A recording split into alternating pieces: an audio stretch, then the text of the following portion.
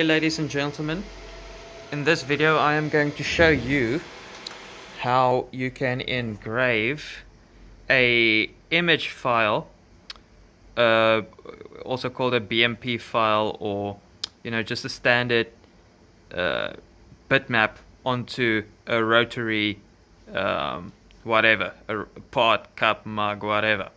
So this is a enamel cup, and I thought it was impossible to engrave a bitmap, not a vector file, but a bitmap onto a rotary device. But it is possible, and I am going to show you how. So your customer sends you a picture and wants it on a rotary something. Now, how do you do that? So first of all, you import your photo, and then this is the settings you need to have. So ignore these and let's check what these settings are. So this is the settings that I use. I use this contrast just to get rid of the black background. This is going to be different for every image, but the purpose of this video is not to show you how to get a good engraving. It's just to show you how to do it, because every image is going to have different settings. So this is the scan mode. I use bidirectional scan, and PPA must be on, otherwise it just doesn't look good. But then again, this is different for every image. And let's see my other settings. I also have disable mark low point enabled. Now, an important setting is you go to laser, then you go to split mark, and then parameters, and then here is the important settings. So axis 1 must be enabled, axis 2 disabled, and make sure that your ID or reference axis is the Y axis. And this is going to work well if it is set up like this. So the chuck is left of center and the chuck is facing right.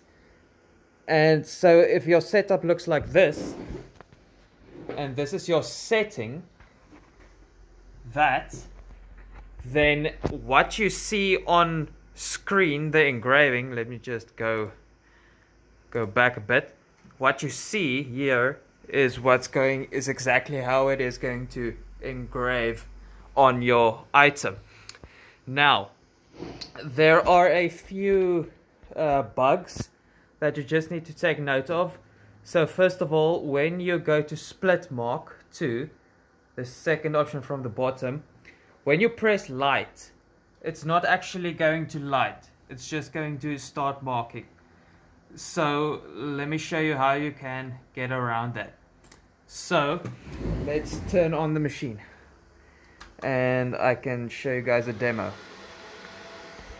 So first of all, we don't want the image like this, so press Ctrl and T on your keyboard, and let's just transform this to the correct angle, like this. Alright, the size, that looks good. So now we go to laser, split mark 2, and okay, so don't press light because it's just going to start the engraving. All these settings is fine. Make sure your split size is 1. Alright, the power should be 1. That's important, so that we can check the where it is going to start.